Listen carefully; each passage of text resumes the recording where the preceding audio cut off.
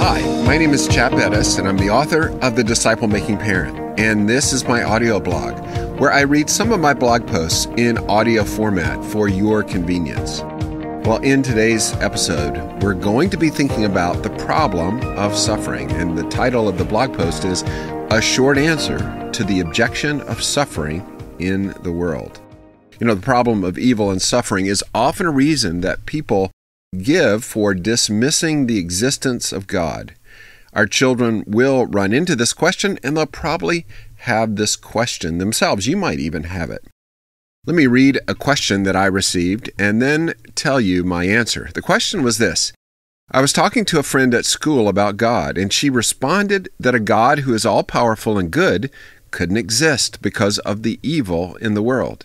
She says that hurricanes and earthquakes prove that God doesn't exist. I didn't know what to say to this. What do you think? Well, Sarah, thanks so much for writing me. This is a common objection to Christianity, and it's been around for many years. One point to ask your friend is this. Is there any real suffering behind this question for her? Often, the issue is not so much philosophical, but personal.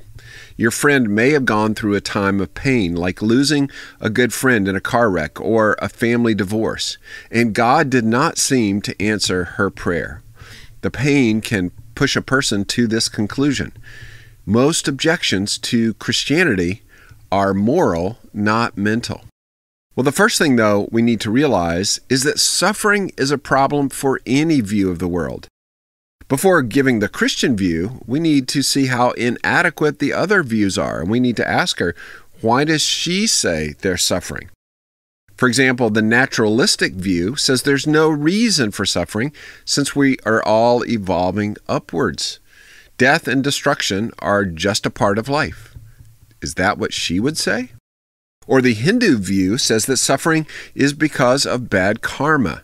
Maybe it was the person suffering or maybe somebody else, but it's caused by us.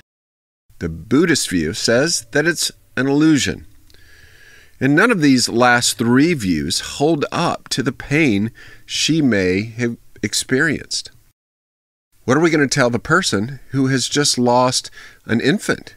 Are we going to say to them, well, it's some genetic defect and that's too bad because we're evolving upwards. There really is no purpose to the suffering. Or are we going to say you or that baby must have done something wrong in this life or a past life? Or are we going to tell this couple, no, it's just an illusion? Can you see how none of these answers hold up to the pain that we experience when we experience suffering? Really, what this person is repeating is the form of the syllogism that was articulated by the philosopher David Hume in the 18th century. If God is all-powerful, he can stop suffering. If God is all-loving, he would stop suffering. Suffering and evil exist, and then comes this philosophical conclusion. Therefore, God is not all-powerful, he's not all-loving, or he does not exist at all. She, your friend, and many people have chosen that final option. The problem with that logic is that there could be another reason for the suffering that we don't know. If there's a great God that we know only in part, then it is at least possible. Then there are reasons that we don't know about. It's similar to a parent holding a child while a doctor gives a painful injection. The child may look at the parent and think, you don't love me. But the purposes of the pain are beyond the understanding of the child. Interestingly, when God is asked about suffering in the Bible, he doesn't explain himself. There are plenty of secondary causes of suffering like Adam's sin, the evilness of our own heart, and even demonic forces. But when Job asked the Lord about his suffering, the Lord responded by asking Job, were you there when I laid the foundations of the world? That's found in chapter 38, verse 4. Jesus, when asked a similar question, did not answer, but instead called on his hearers to repent. That's found in Luke 13:4. God seems to imply that the why question is above our understanding. The more important question is the what question. What does the Lord want me to do in this situation? Although I believe Christians have the best answer to the question of evil and suffering, the proof of God's existence does not rest on this answer. Instead, it rests on the person of Jesus, his life, his miracles, his death, and his resurrection. The resurrection proves that God exists, and Jesus was who he said he was, and the cross proves that he cares. Ultimately, that is probably what your friend cares about. Does God care about our suffering? Does God care about my suffering? And the answer to that is a profound yes.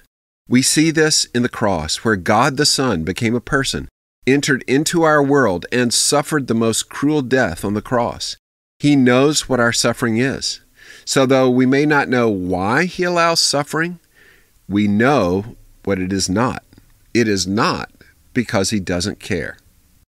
Thanks for listening to the Disciple Making Parent audio blog. This post is an expansion of the material found in my book, The Disciple Making Parent. In fact, in the book, I have a whole chapter arguing that we need to teach our children, especially our teens, apologetics. It's the premier book on family discipleship, and it's been endorsed by leaders like Al Mohler and Tim Challies. You can find more information at thedisciplemakingparent.com and check out our free audiobook while you're there. Visit thedisciplemakingparent.com/free audiobook. Thanks for listening.